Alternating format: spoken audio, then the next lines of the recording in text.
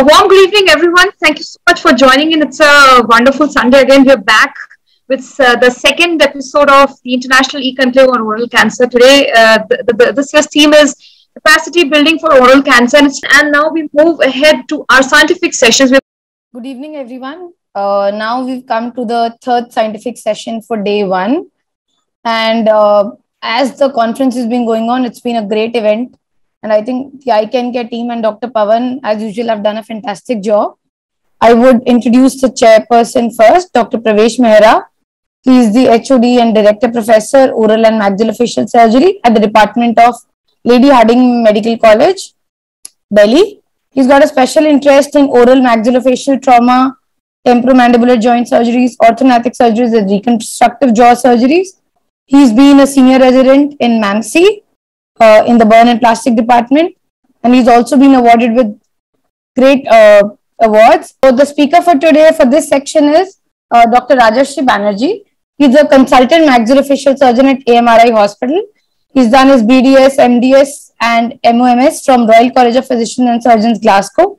And he's got a special interest in oral oncology with about more than 17 years of experience in the field. Over to you, Dr. Rajashri. Good evening, viewers. I'm Dr. Rajashri Banerjee. I'm consultant oral and maxillofacial surgeon in AMRI Hospitals, Kolkata. The topic of discussion today is adjuncts to diagnose oral pre-malignant lesions. Now, the lesions are white due to hyperkeratosis, acanthosis, and extracellular accumulation of fluid. And they are red because of atrophic epithelium, increased vascularization, and reduction in the number of cells. Now, the modes of diagnosis are to obtain a good clinical history, record the clinical presentation, a biopsy, cytology, and vital staining, telescope. Now, the red and white lesions are usually associated with tobacco. If they are not related to tobacco, example is lichen planus, and there may be oral candidiasis in immunodeficient patients, frictional keratosis from irregular teeth or dentures, and sometimes lichenoid reactions due to drugs or dental materials. The clinical presentations are either homogeneous or speckled.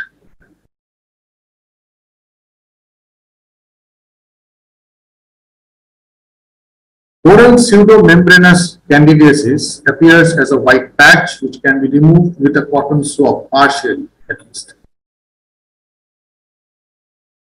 And these are the characteristic stria of Wickham's, which is pathognomonic of lichen planus. In oral submucous fibrosis, the epithelium shows blanching and atrophy.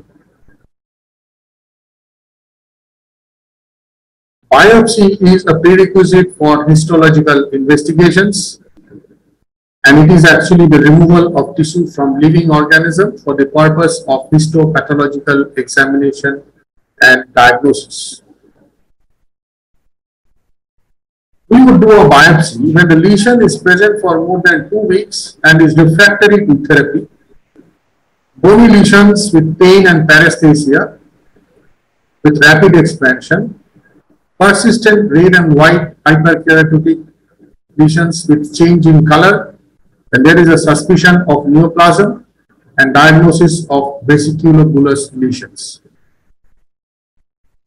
It is contraindicated in very poor medical health of the patient, infections which are acute or pyogenic, and suspected vascular malformations or lesions like hemangiomas. The types of biopsy are like exfoliative cytology, brush biopsy, fine needle aspiration cytology, punch biopsy, incision biopsy, excisional biopsy, and bone biopsy. Exfoliative cytology is the study of cells shed from epithelial surfaces of various organs. They are collected via scraping, swabbing, or washing the surface. The stains used are Giemsa or TAP. This is done by a specially devised circular bristle brush. The access to all epithelial layer is present in these cases. It is a non-invasive method, and disaggregated cellular material is spread over a glass slide. This is how a brush biopsy of the cheek mucosa is done. Punch biopsy is a surgical biopsy done with the help of a punch, and it cuts a cylindrical piece of mucosa.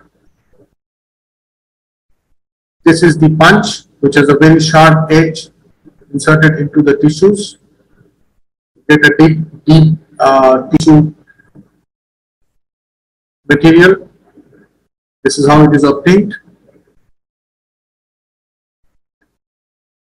Incisional biopsy is regarded as the gold standard.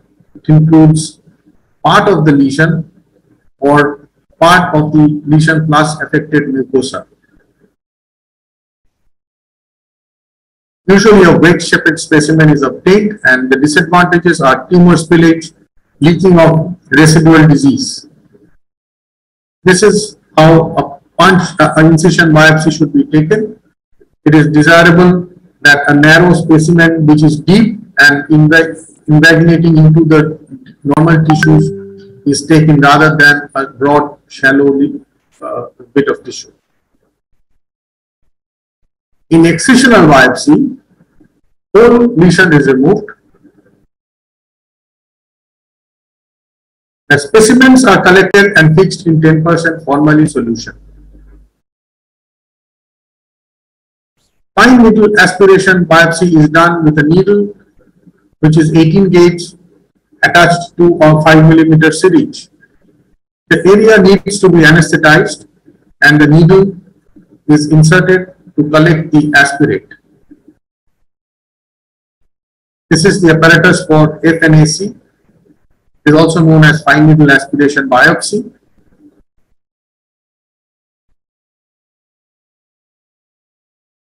The most representative part is to be selected,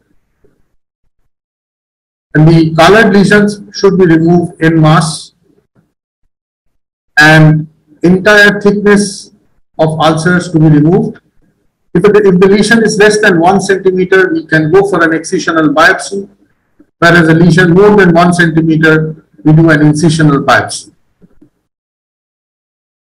And the process before biopsy is to wash with 1% acetic acid, then application of 1% toluene blue for 1 minute, then use a mouthwash, and the sample is taken from areas which are stained deep blue. Ideally, we should have healthy tissues at the margin for comparison. Before biopsy, the site should be prepared with quaternary ammonium compounds or chlorhexidine, and fixing is usually done with 10% formalin or 70% ethanol.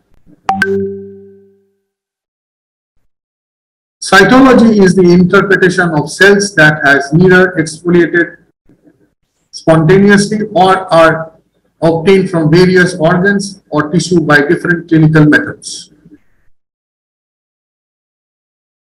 The samples are easy to process and requires less desegregation. It is relatively easy to procure cytology sample. Multiple areas of tumor and lymph nodes can be collected for processing, and as cells are viable, so functional studies can be done. Some important cytological techniques are fine needle aspiration cytology, flow cytometry, and exfoliative cytology. Flow cytometry is a technique for counting and examining microscopic particles such as cells and chromosomes by suspending them in a stream of fluid and passing them by an electronic detection apparatus. This is the flow chart that is followed.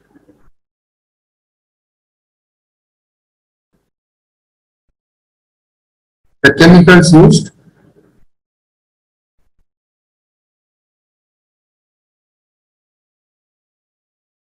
Staining is a vital step in histopathological and cytological investigations, provides vital details about the tissues and lesions. The most common staining mechanisms are H&E, PAP and GMSA.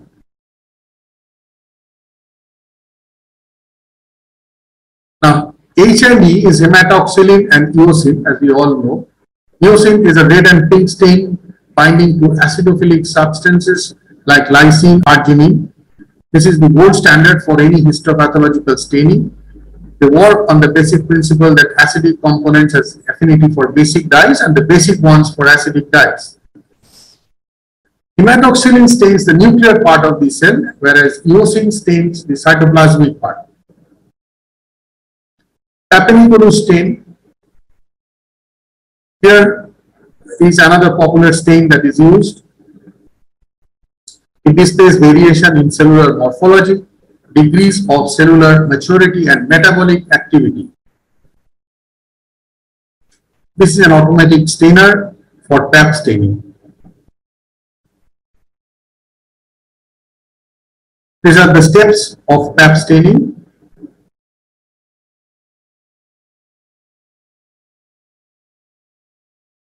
The Bethesda system evaluates the following gradations. Negative is there is no unusual or abnormal cells. Atypical is presence of minor atypia.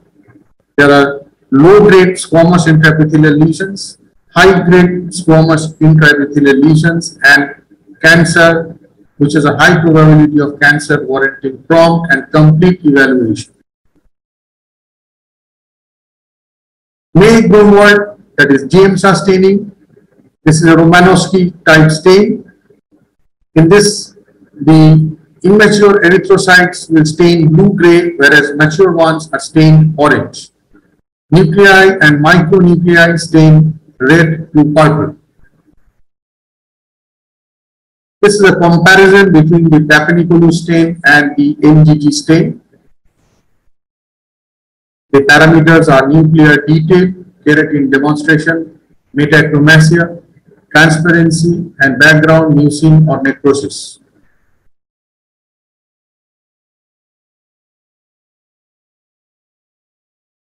Now, diagnosis of basic lesions on cytological findings.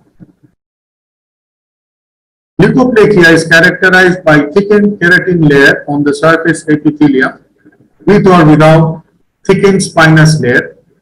The hallmark histological finding is epithelial hyperplasia and surface hyperkeratosis.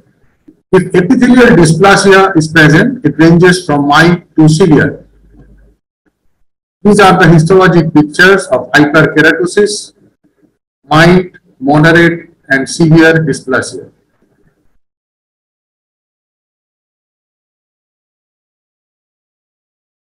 Oral submucous fibrosis is characterized by submucosal deposition of dense and hypovascular collagenous connective tissue with variable number of chronic inflammatory cells. Epithelial cells, the changes include subepithelial vesicles in early lesions and hyperkeratosis with marked epithelial atrophy in older lesions. In lichen planus, the thickness of spinous layer can vary. The retiridges may be absent or hyperplastic, but they classically have pointed sawtooth shape. There is destruction of the basal layer of epithelium.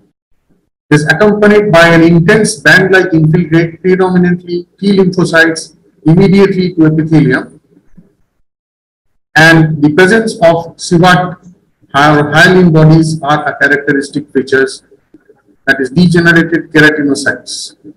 This is the histologic picture showing the Sivat bodies. This is the melanin, the picture of lichen planus.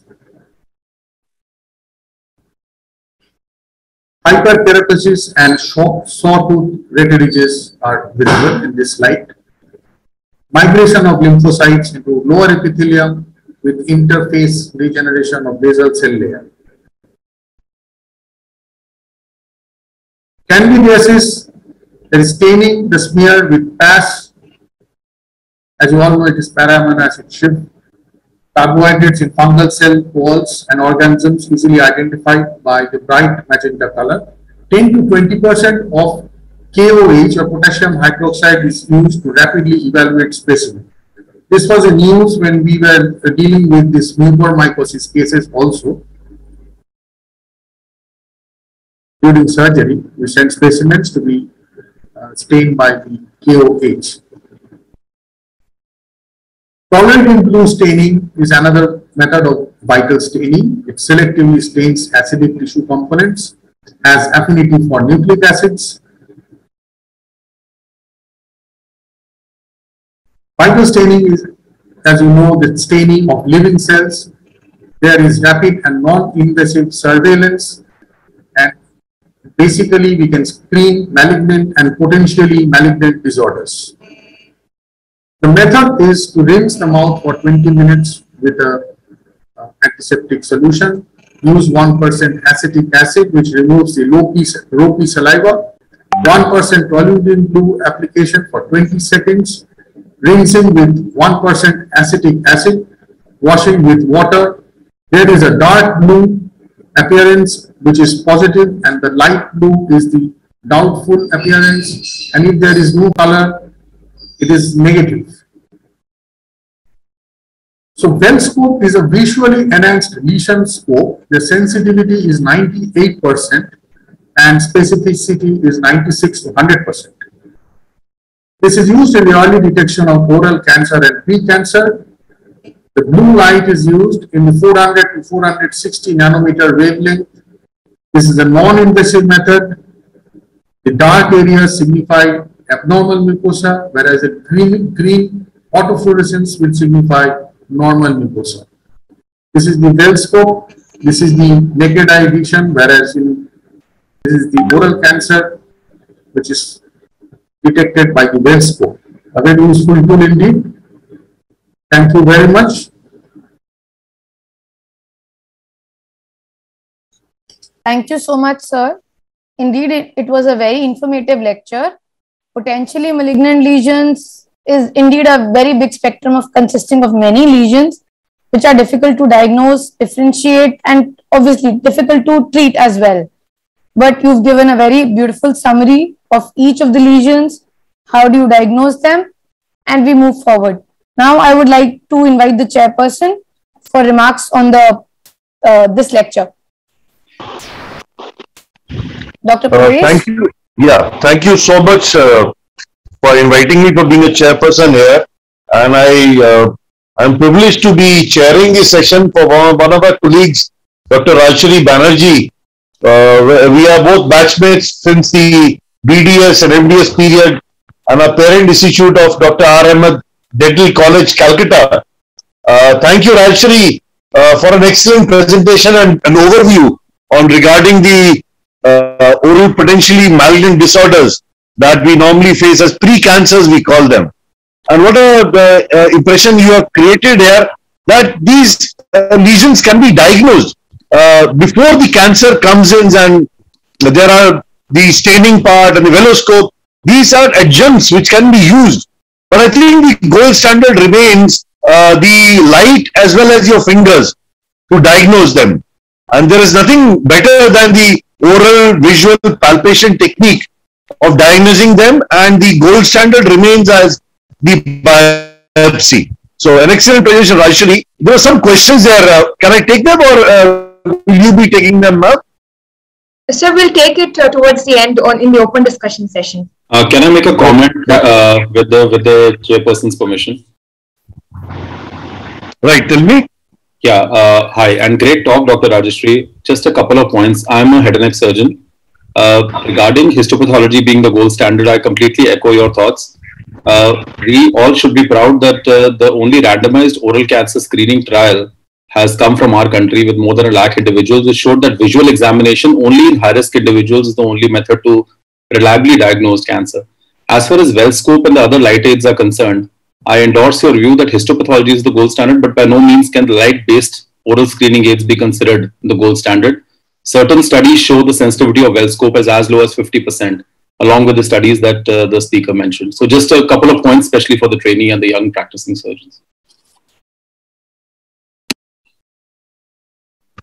Yes, you are totally right. So there is no doubt about it that veloscope and all only have a very less amount of sensitivity when we talk of diagnosis. And the oral examination or with the visual light remains the number one technique for screening, and the histopathology remains the gold standard for whatever diagnosis of OPMDs or cancer is concerned. Thank you so much. Thank you, sir.